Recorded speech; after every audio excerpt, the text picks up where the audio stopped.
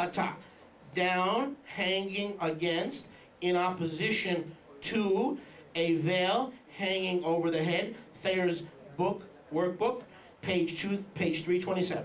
Thayer's Biblical Dictionary, page 327, says the word kata means something hanging over the face like a woman's veil or a woman's hair.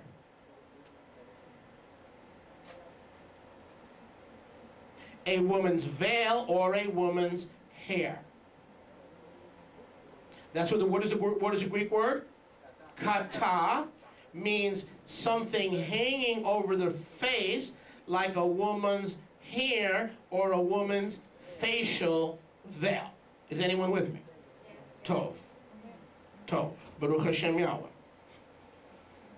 Rav Shaul, so he is contrasting the worship of men and the worship of women, that in worship, turn to your neighbor and say in worship.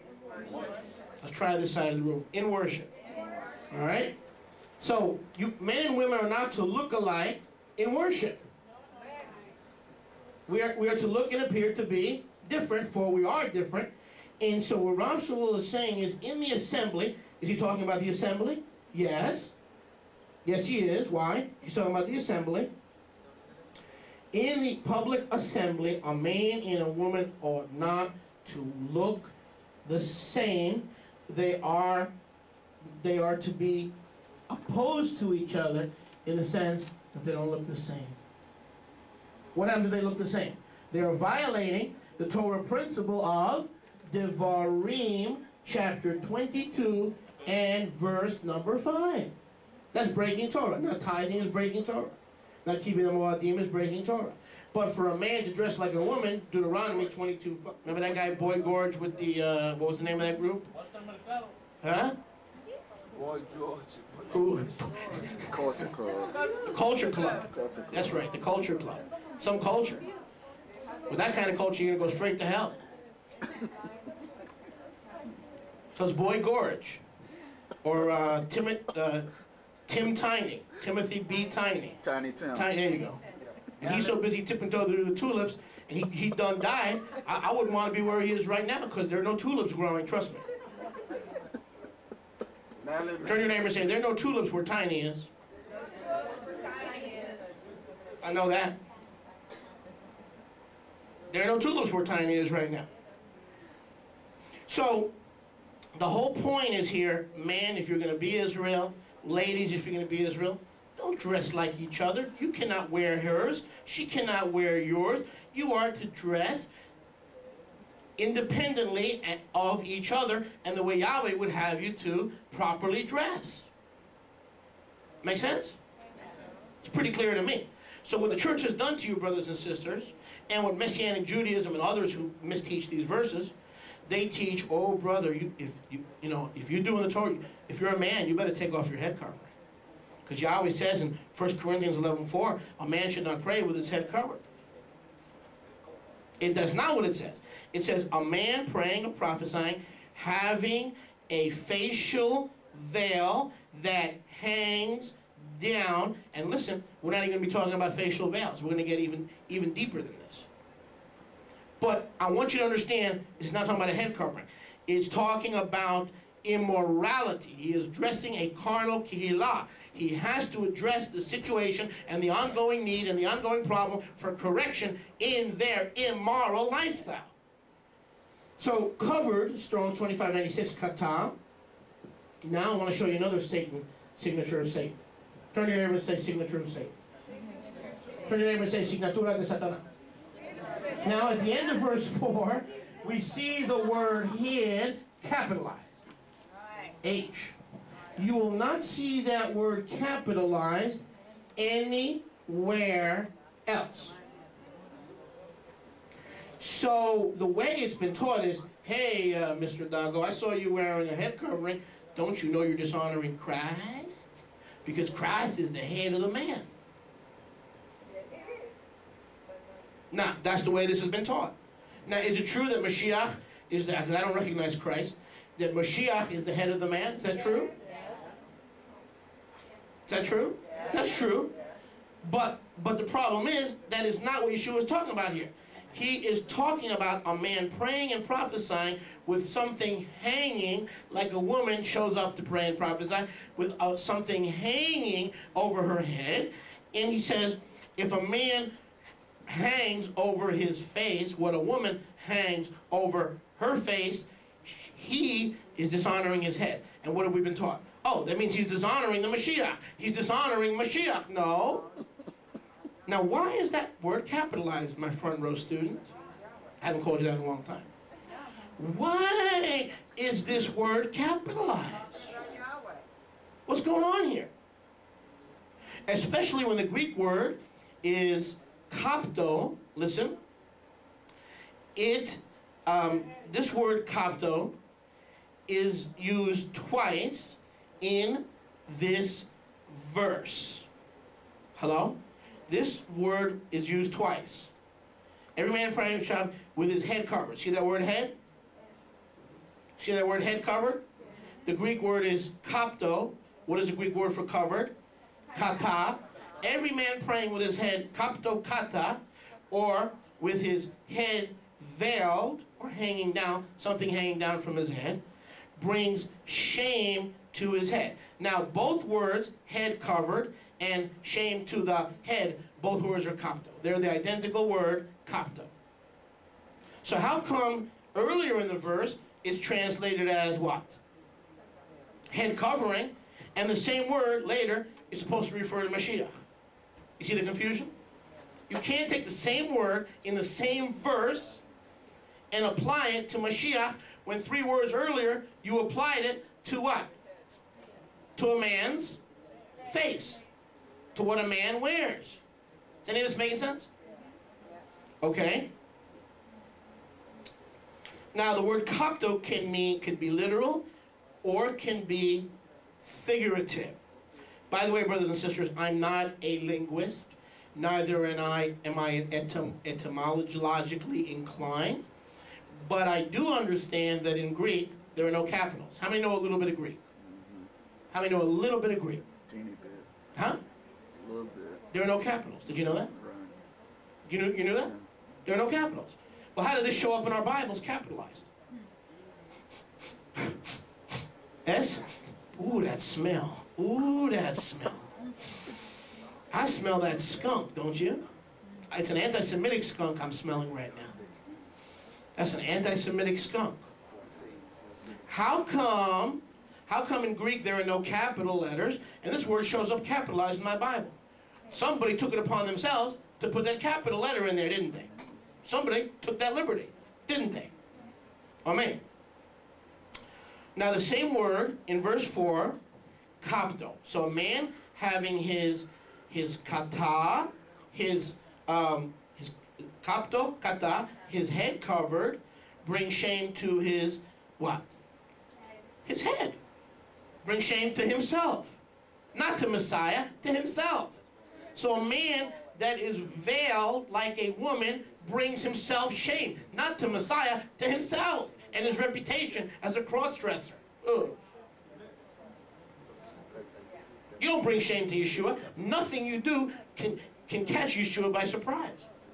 He's talking about the man shaming himself for what he is wearing.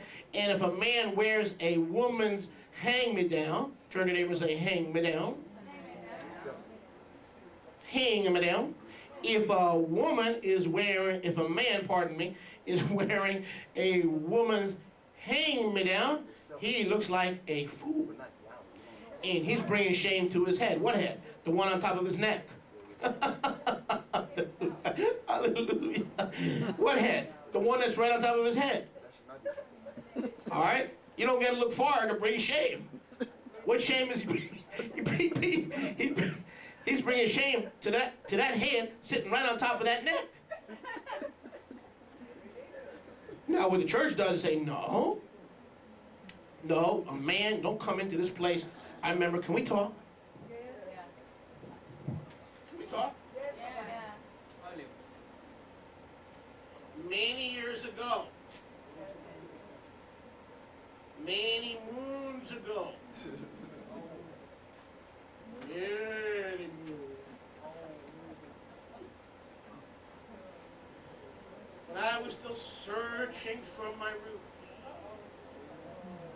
me and a friend in Uniondale, Long Island,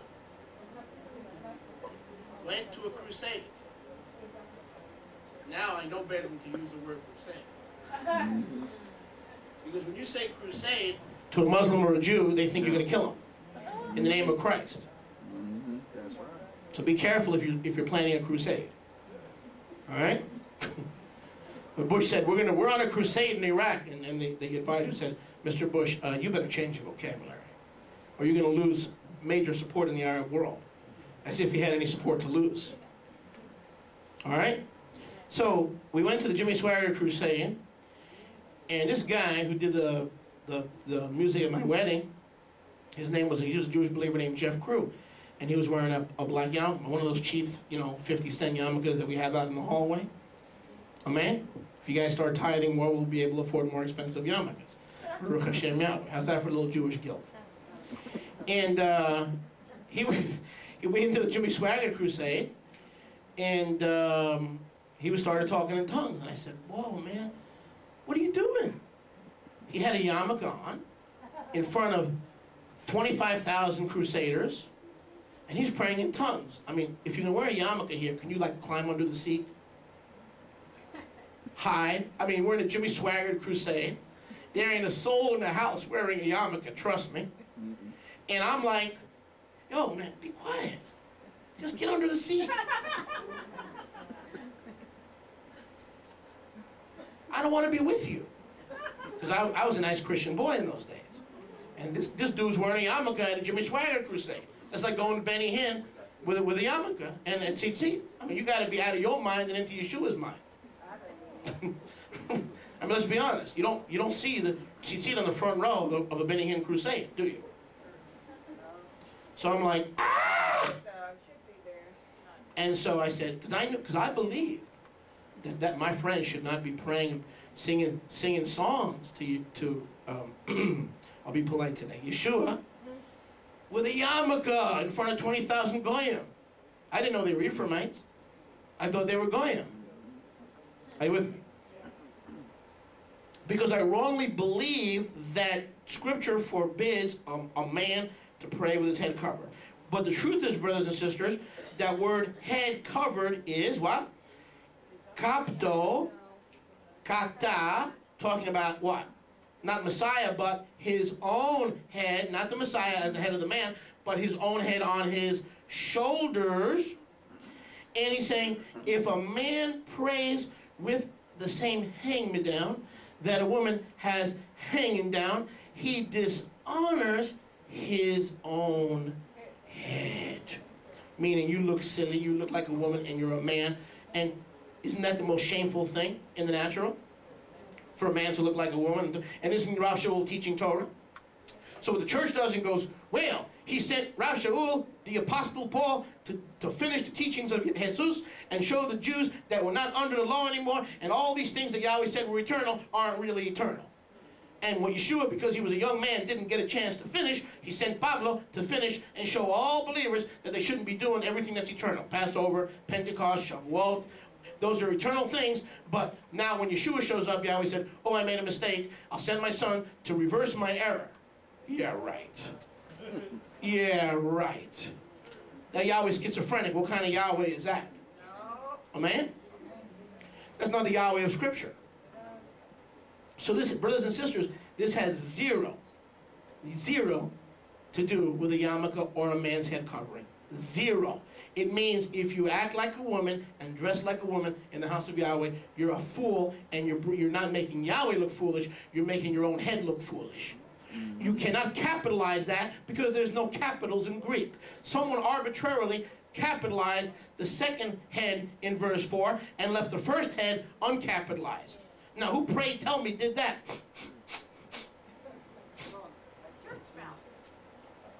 Who said that? No comment. Hello?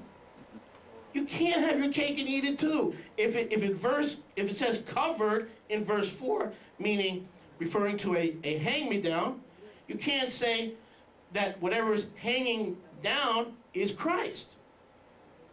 A man can't doesn't have something called Christ to put on his head. Figuratively, yes. Figuratively, the Messiah is the head of the man. That's figuratively. But even if it's figuratively, so now we're into authority structure. We're not into forbidding a man to wear a head covering. Even if this is figural, let's play devil's advocate. How many are ready to play devil's advocate? Let's say this is figurative and not literal. Well, guess what? If Mashiach is the head of the man, how does that have to do with a head covering? Yahweh doesn't say don't wear a head covering. It's figurative.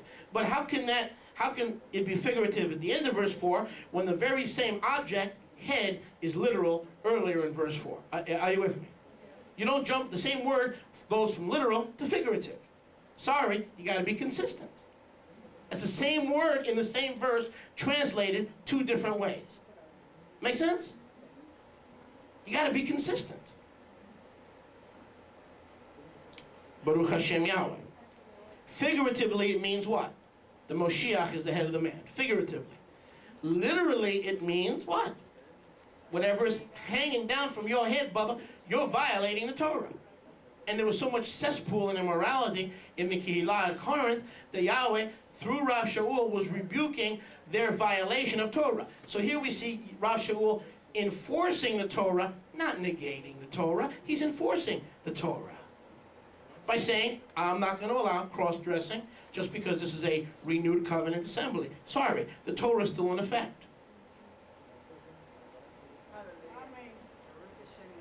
But you can sit in a Sunday school for 1,000,000 years and you'll never get that Rav Shaul is teaching Torah.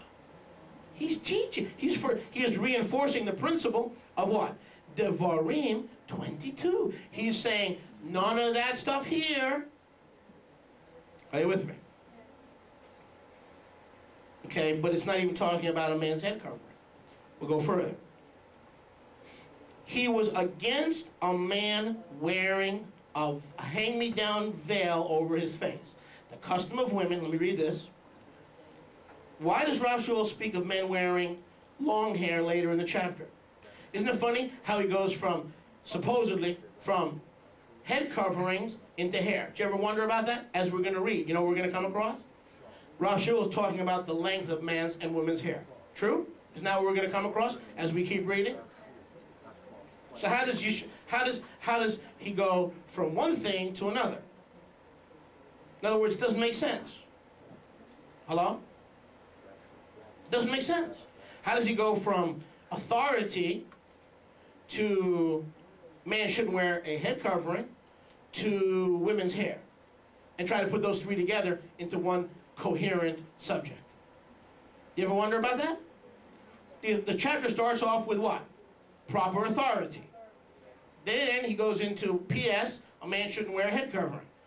Allegedly. Turn to your neighbor and say allegedly. Allegedly. Let's try that again. Allegedly. Allegedly. And then he goes further into the chapter and he jumps from allegedly forbidding a man to wear a head covering to the length of women's hair. How does it all fit together? How can we take these three things and make it all fit together?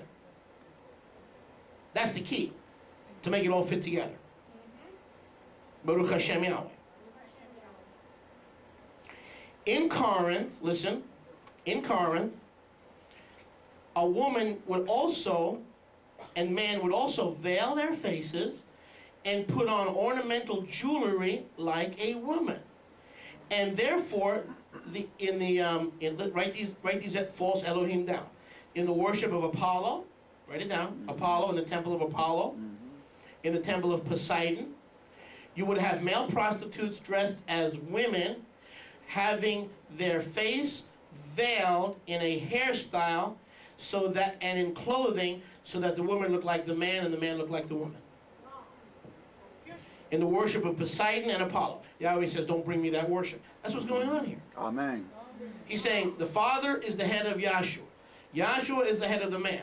The man is the head of the woman, meaning everyone dress and act in your proper role. This has nothing to do with men not wearing head coverings. The father, how does it start out? The father is the head of Mashiach. Mashiach is the head of the man. Man is the head of the woman, meaning Mashiach does not act like you. You are subject to Mashiach. Ladies, you are subject to the man. You are subject to the man because you are different than the man. So he's emphasizing difference, not sameness. He's criticizing their sameness, as in cross-dressing, but he is emphasizing difference to enforce the principles of Torah.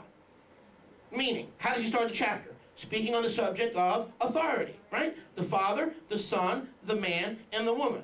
The Father, the Son. I'm going to bring it all together for you. I'm going to bring it all together for you. The Father, the Son, the man, and the woman. So as the Father is different from the Son, are they different? You bet they are. You have the greater Yahweh and the lesser Yahweh. So ought the woman and the man to be different and function in their role, in their authority, in their place, in their calling, in the kingdom of Yahweh. That's what it's all about. It's not about, brother, was that you at the Jewish bookstore yesterday? Oh, you were buying a head. Oh, you were buying a head covering, and you were buying pins, bobby pins. You don't wear a head covering in church. Hello? You're not supposed to wear, if you're a man, don't you know Pablo says you shouldn't wear a head covering in church? A, it's not Pablo. B, he's not talking about a man wearing it, because if he did, Rav Shaul would contradict Moshe. Rav Shaul would contradict David. Rav Shaul would contradict all the Kohanim. Rav Shaul would contradict all the men of Israel that lived before the time of Yeshua, which means he wasn't much of a Jew, and he wasn't much of a rabbi, and he couldn't have been speaking and teaching by the same Spirit which wrote the Tanakh. You better understand Rav Shaul. You better understand Rav Shaul.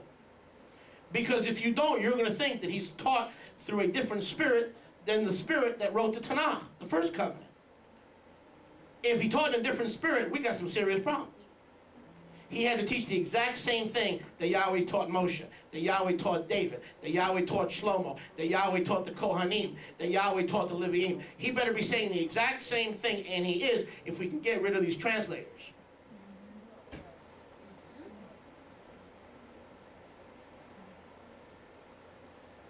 Saying the exact same thing. What is the subject?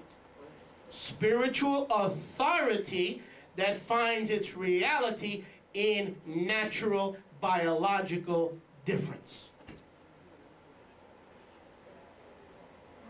Nature is now going to take over, or I should say nature is going to walk alongside in conjunction with the Ruach HaKodesh.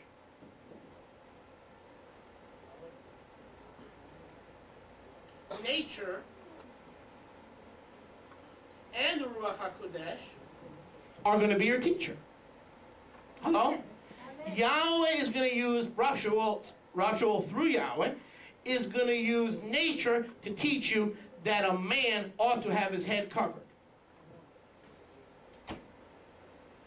But not veiled with a hang-me-down over the face, like the ladies. Because that's the way Apollo was worshipped. That's the way Poseidon was worshipped. That's the way all the false Elohim in Corinth were worshipped. Yahweh said, don't you worship me like that. I want Moshe looking like Moshe. I don't want him looking like Matilda. Turn to your neighbor and say, that ain't no Matilda up there. Waltzing Matilda. So in other words, he wants Ann to be Ann, not Andy. So Rav Shaul is bringing Torah to an immoral culture and a cesspool of believers who were living in immoral, illicit, and a lifestyle that was an abomination before Yahweh. So rather than him removing Torah, he's inserting it in the middle of a culture that was fixated on Apollo and Poseidon. You listen to what I'm saying to you and get that Sunday tapes, those recirculating tapes out of your head. Not because they're bad people, because it'll confuse you and will cause you not to be able to grasp the truth.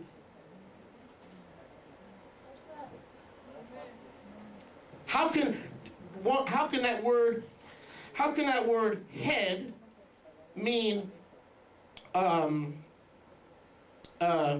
thing earlier in verse 4, meaning a person's head, physical head, biological head, and then later the same word means Mashiach? No, he's saying The Father is the head of who? The Son. The Son is the head of the man. The man is the head of the woman. Therefore, because of this divine order, you ought not to do anything to negate or nullify this divine order. And what they were doing in Corinth was they were negating and nullifying the divine order by a man wearing something that was a hang-me-down. We're going to get to that something. All right? It wasn't even a veil. Now, in the Corinthian temples, when the males would dress up as temple prostitutes, they would literally wear a veil, but we're not even talking about a veil. You're going to see this. Does it blow your mind? Huh? You're going to see. He's not even talking about a veil. It's something that a woman allows to... Ah, that's good. Who said that? Lucy. Tov. I love Lucy. Now you know everyone. She's always on the ball. Baruch Hashem Yahweh. So what is Rav Shaul doing? He's saying, sorry, as long as I'm the shaliach, there'll be no cross-dressing in this assembly. It's not about going to a Jewish bookstore and buying the yarmulke, walking into a Jimmy Swaggart crusade wearing the yarmulke. Now that I'm in Israel, I realize that he was right and I was wrong. I was embarrassed to be seen with him. The truth of the matter is, I should have had my yarmulke on and then speak in tongues in front of all those Ephraimites. See? I thought I was right. He was the one that was right. I was wrong. Amen? So, men were beginning to look like woman. This is not talking of a man wearing a head covering in prayer and worship, but some kind of veil.